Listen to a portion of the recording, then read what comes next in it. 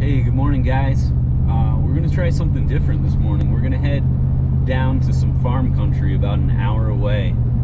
We're gonna get out of the Adirondacks and give it a whirl down there. It's actually my father-in-law's farm, which I'm really thankful and fortunate to be able to hunt.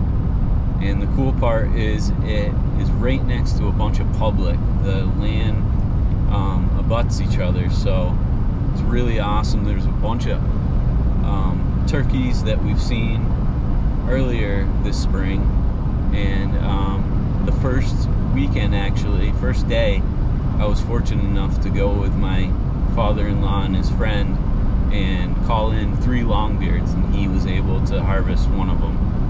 That's just always special to be able to share those moments with your friends and family. So we're gonna go back down there, or I am gonna do a solo hunt, and we're gonna try my motion decoy that I got this year. It's a remote control that makes a motor go inside a tom, and it makes it go back and forth. It really adds a bunch of realism, so I'm pumped to use that. I've never used it before, and I'm just excited to see what the birds are gonna think and how they're gonna react to it. Yeah, so stick with us, and we'll see you when we get there.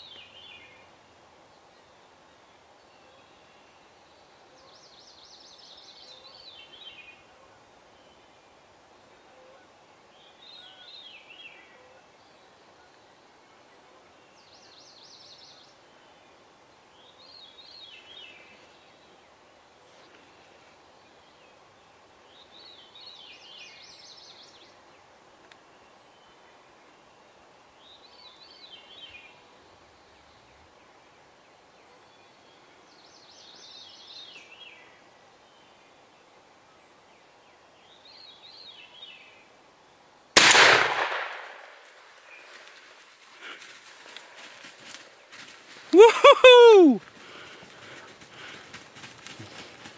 Yeah, that was awesome. What a hunt.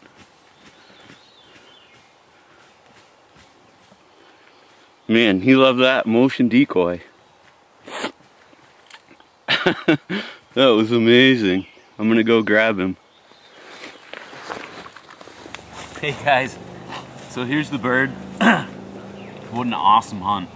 I had no idea where he was gonna be this morning. Actually, they roost up behind here. I was expecting them to come from that way, but I guess what I was trying to say is I had no idea that he'd be roosted across the way. It's just a little hedgerow, and on the other side of that is another field down below. Just a small patch of trees. I didn't think that he'd be there at all, and he hammered, flew down, saw my decoys, and put on a show and just came right in. I couldn't wait much longer, so I squeezed the trigger at about 25 yards, I would say. I just was afraid that he was gonna peg me, and I think his focus was on the decoys, and I could have let him dance around him a little bit, but I haven't got a bird this year, so I wasn't gonna take that chance. But he's a beautiful bird, about a 10-inch beard, inch spurs. I couldn't be happier. Can't wait to get back out. It's been a rough year. I've been on them, but haven't been able to capitalize. So this is really fulfilling to have put the smack down on him this morning. But just couldn't ask for a better hunt. From the moment I first heard him gobble to the kill shot was probably 10 minutes. Just fun when that happens. It doesn't always happen that way. But yeah, what an awesome hunt. Thanks for watching, and please subscribe, like us, and stay tuned for more videos.